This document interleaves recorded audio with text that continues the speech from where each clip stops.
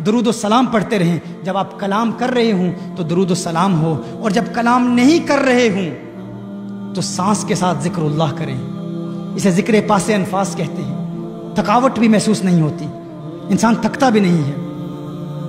When you are saying something, before you say something, place it on a scale and think whether it will benefit you in the world or in the hereafter.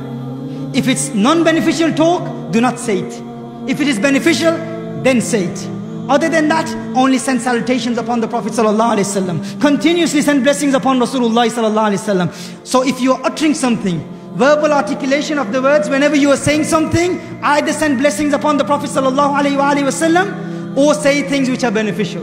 So before we say anything, we ask ourselves, will this benefit me in the dunya or in the hereafter? If it is non-beneficial talk, do not say it. If it is beneficial, then say it.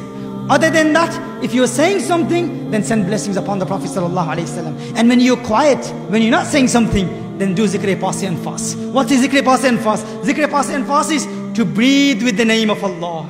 To breathe with the name of Allah. When you breathe in, you say Allah. When you breathe out, you say Hu. How do you say that? Follow this. I'm going to say it and you imitate me. You follow me the way I'm saying it.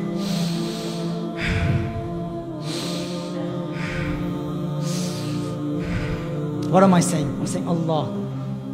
This is something that purifies your heart.